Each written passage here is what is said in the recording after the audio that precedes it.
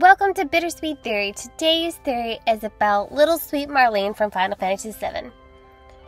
Now, with everything going on in Final Fantasy, it's easy to overlook things going on with side characters when some of us are obsessing over other characters. For today's theory, I believe that Marlene has the powers of a CENTRA. Unfortunately, there's not much to go on when it comes to Marlene's backstory. What we do know is that she's the daughter of Dyne and Eleanor. When the Shinra Power Company destroys her home, Barrett, Dyne's best friend, adopts Marlene and they move to Sector 7 slums in Midgar. With limited information on her past, we don't have a lot to go on in terms of her relatives, but what we do have is a good understanding of CENTRA powers. Here is where I'm going to explain what the CENTRA powers are and how Marlene uses each one. Connection with the planet. CENTRAs have the ability to communicate with the planet itself.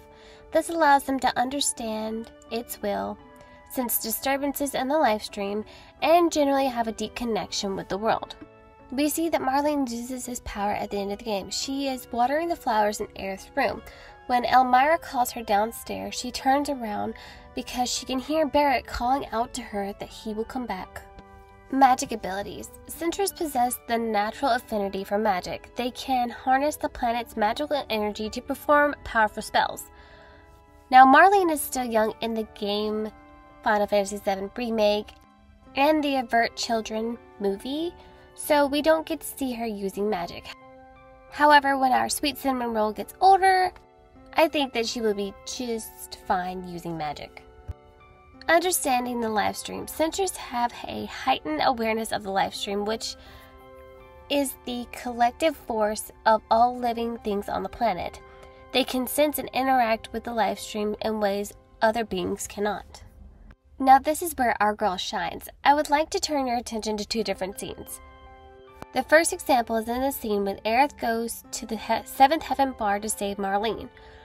While she is hugging Aerith, Marlene experiences the same intense glitching that Cloud experiences. I don't know of a really good way to describe it. She can sense that something is off. After she does, Aerith tells her to be quiet about what just happened. This is a warning not to let anybody know, especially Shinra. Another example of Marlene understanding the live stream is in the Avert children's film.